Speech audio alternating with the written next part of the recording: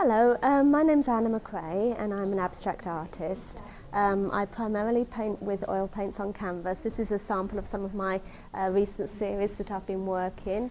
I like to add a lot of texture into my underpaintings, and I'm really a process-driven artist, so the process of how I make the paintings are really my catalyst to start the work off. I've been involved with VALA for about a year or so now, and this has been a really great opportunity to have the Redmond Town Centre border store gifted to us. As much as anything for me personally, it's given me a great space to work and also collaborate with fellow artists. I think space is just one of the really important things that an artist needs to use the studio space and also to display their art. So it's been a great opportunity for us. I just wanted to kind of show you some of the work I've been doing over the last day or so. This is some recent work I'm exploring at the moment. I'm using kind of cutouts of paper to make different shapes. It's about sort of systems and getting different patterns down. But also what's sort of evolved from this project as well.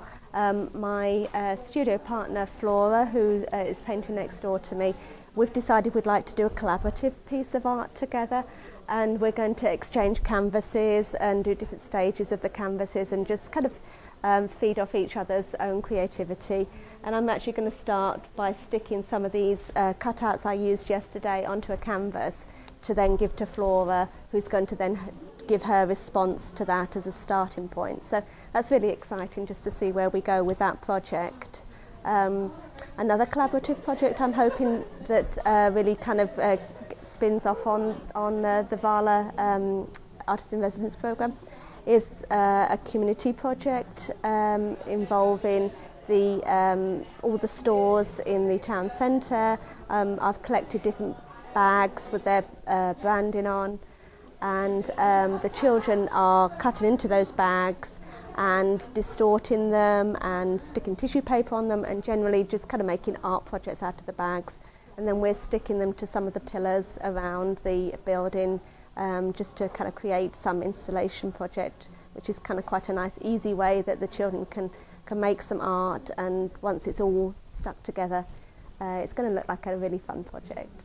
So we're really having a good time here, so thank you. Come and visit us.